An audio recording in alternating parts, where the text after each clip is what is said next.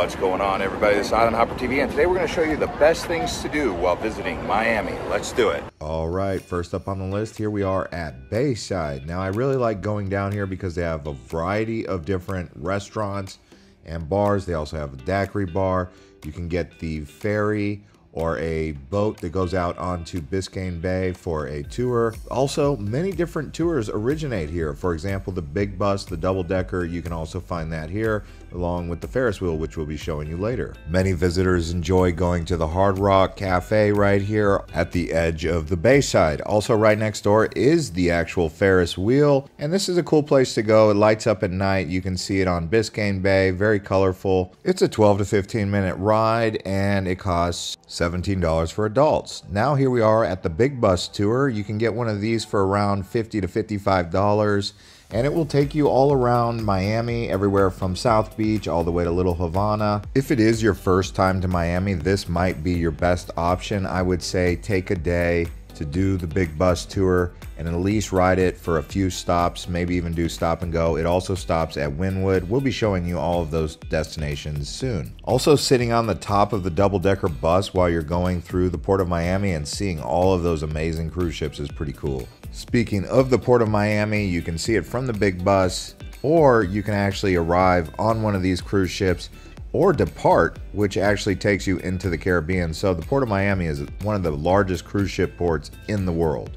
I was recently here and I saw the largest cruise ship in the world. It's called the Icon of the Seas. As you can see right here, it is huge. Now from the Port of Miami, we're actually headed to Miami Beach, or South Beach as some people like to call it. Now down here you're going to have plenty of different restaurants, lots of nightlife, daytime activities right there on the beach. So a really beautiful place to hang out if you're looking for some sunshine, nightlife, entertainment. This is where to be. South Beach, Miami Beach. Most of you already know that. I was here in January and I was also here in February before. It can get cold down here, but on this day in January there was people on the beach. So that tells you how warm Miami can be, but it also says it can get chilly down here. Now we're headed up north a bit. This here is Fort Lauderdale. That's about an hour away from Miami South Beach. People love Fort Lauderdale because of the beautiful beaches. They also have some canals with boats, water taxis. Do check out Los Olas Boulevard. Now here we are at the Florida Keys, so obviously you have Key Largo, which means long key in Spanish. Then you have Key West, which is the most famous one.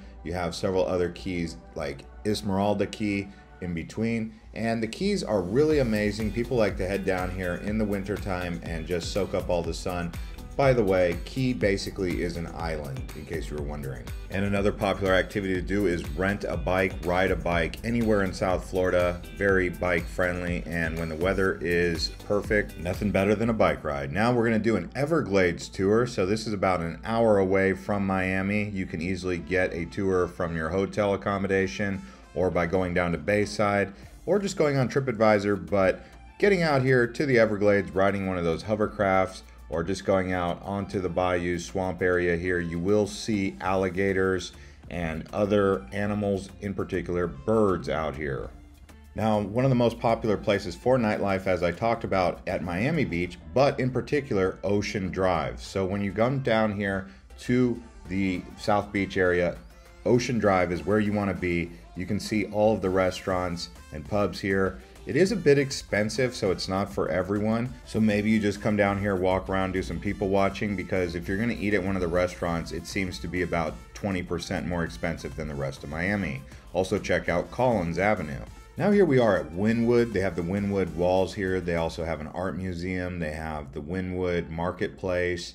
They have food opportunities with food trucks here.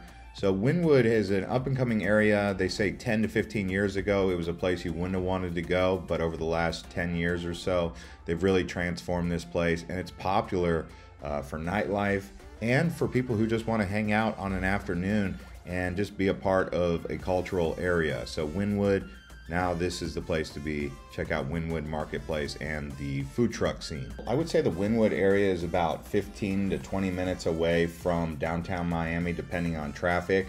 So you can easily get here from downtown or the central part of Miami. If you do take the big bus tour, Wynwood is also part of one of those stops, so it makes it easy for you. Just be ready to take a lot of pictures of all the street art. Now here we are at the Frost Science Museum. This museum has the aquarium, the Frost Planetarium, and if you want an adult ticket, it's $32.95. Youth ages 4 to 11 is $24.95. Children 3 and under are free. And it's really an exhibit for children, so if you're an adult with no kids, you may not want to go here, but if you do have the kids, this is definitely a place to add to your list. And then if you go right next door, you have the Perez Art Museum, which is another really interesting museum right in the same area. This one here is free. Now it may change depending on if they have an exhibition or some sort of exhibit, but to just go inside, you don't have to pay anything. So that's good news, right? The type of art you're gonna find here is mostly local artists who are trying to capture the culture and the feeling and the vibes of Miami. So you'll see that all across this museum. It is 2 levels, so don't miss the upstairs level while you're here. I would say spend around an hour or 2 here just walking around, relaxing, and enjoying the free activity. When it comes to transportation, they do have the People Mover here. It's not as popular as most cities' metro systems, although people still do use it and it can be convenient at times. All right, now let's head over towards downtown Miami, also known as Brickell. So this is the financial or the commercial center of downtown Miami. You're gonna notice they have many different restaurants, a really nice mall. I like to come down here in the evening time when it's not so hot, walk around and grab a bite to eat. Now we're here at the Miami River Walk. This is actually a nice walk that you can do, exercise, jog. This is a place where people do end up hanging out in the evening times, in the mornings. Obviously in the afternoon in Miami it gets very hot. You will see a lot of boat traffic headed out into Biscayne Bay. And here we are now at Viscaya Gardens. Now the Viscaya Gardens is definitely one of my favorite botanical garden areas in all of Florida. So I highly recommend this place. Adult tickets are $25, children 6 to 12 are $10, and then children under 5 are free. If you get a chance, go out here. It's in between Coral Gables and downtown Miami, so it's not too far away from any of the hubs. Formerly known as Villa Viscaya, it was actually developed by businessman James Deering and Deering McCormick, international harvester fortune, for those of you who are curious. Now it sits on Biscayne Bay and it's a Mediterranean style house.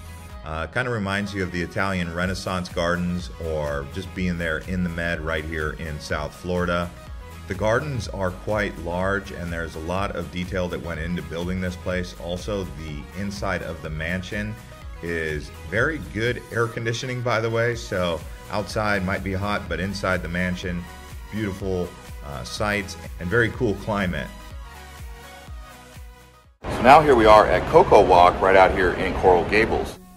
So the Coco Walk area is an outdoor mall, but if you just walk around the outside of the mall, you'll see there's plenty of restaurants and people out hanging out. Come down here on a weekend around 1 in the afternoon and you'll definitely find some action. It's the heart of Coral Gables, I would say, right here along Coconut Grove. Now here we are in Little Havana. Little Havana is probably one of the most famous places to hang out in all of Miami, and for good reason. When you come down here, you'll see lots of culture, lots of music. There's plenty of live bands playing even in the daytime, but nighttime is when this place really takes on a vibe of its own. But daytime around 12 o'clock starts off very nice as well. Although, like I said, sunset, really a good time to be down here, mostly because of the weather, but also because of the nightlife that you'll find here. If you wanted to try Cuban style cigars, you're not going to get the exact Cuban cigar, but you'll get Cuban style cigars because there's a lot of cigar shops.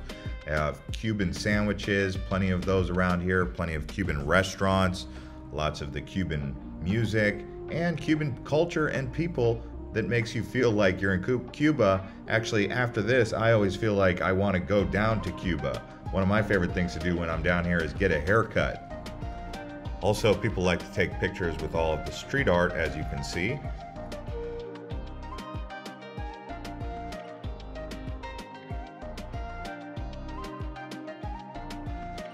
The famous road down here is Calle Ocho, that's the 8th Street Road. See the Cuban Walk of Fame and then Domino Park, where people are playing dominoes into the afternoon and evening hours. And as we continue to show you around Miami, I want to give you guys some more information. But first, before I do that, I want to encourage you guys to subscribe to this channel, like the video if you enjoy content like this, as we continue to show you around Latin America. After all, Miami is considered the capital of Latin America, even though it's in the United States. Some things to consider when coming to Miami: take advantage of the amazing cuisine. Also, bring some nice clothes to get dressed up at night. Maybe do some dancing. Don't forget the beach wear though, because obviously many different beaches. But avoid eating out on Ocean Drive if you can, because you will save more money. It does get quite expensive down there. When it comes to transportation, I recommend using Uber or Lyft. I found that to be the best way to get around. Sure, you can rent a car, but after you factor in all of the costs with car rental, insurance, and then parking the vehicle in some congested areas. Now here we are at Biscayne Key. Biscayne Key is more of a laid-back type of beach. If you're looking for something a little bit different than South Beach or Miami Beach, I recommend coming down here. The beach isn't going to be as good, and there's not going to be as much nightlife as there is on Ocean Drive, but it's still a very laid-back experience. So if you're looking for a chilled beach right there in the south part of Miami, come on out here to Biscayne Key. And wherever you're at in Miami, water sports are going to be available, including out here on Biscayne Key. But if you go down towards South Beach, Biscayne Bay, you'll find water sport activities, jet skis, paragliding, windsurfing, lots of activities going on. Also consider doing a Biscayne Bay tour. That's something you can get right down there in the waterfront area. But doing a tour around, you'll see some mansions. You can either do a daytime tour, like a booze cruise, or you can do the nighttime sunset tour. Both are equally good, although the weather is going to be a bit more favorable for the sunset. Also near Biscayne Key is going to be the Biltbags Cape State Park. This is a nice natural area to walk around, escape the city. You really will feel like you're in the Everglades almost out here. Lots of nature, plenty of iguanas, I noticed, some birds. Another popular activity from Miami is going towards the Bahamas. It's actually quite close. It's about 110 miles away from Nassau, but you can easily go to Bimini or Freeport. They have ferries that leave out of Fort Lauderdale, or some other parts of Miami you can check on. Now, while in Miami, you can also look into doing some dance lessons if you're interested. They have salsa dancing, flamenco, other types of Latino style dancing lessons can be had here. Now let's talk about the Sunny Isles. This is just north of Miami, south of Fort Lauderdale, kind of nearby Hollywood Beach, but again, a nice area for white sand beaches. And when it comes to local cuisine, you'll find plenty of Cuban sandwiches, other types of Cuban cuisine, lots of Italian foods. I found there to be plenty of Mexican options. I was always eating tacos in Miami. Some of the best burger restaurants are here as well, getting some barbecue. So Miami's got a lot of Latin infusion with some Italian and Spanish style. Also, it's an international city, so you're gonna find plenty of other international cuisines, Indian and Asian foods. And that's a wrap from Miami. If you enjoyed this one, please watch our Bahamas travel guide or the Cayman Islands next. See you on the next one.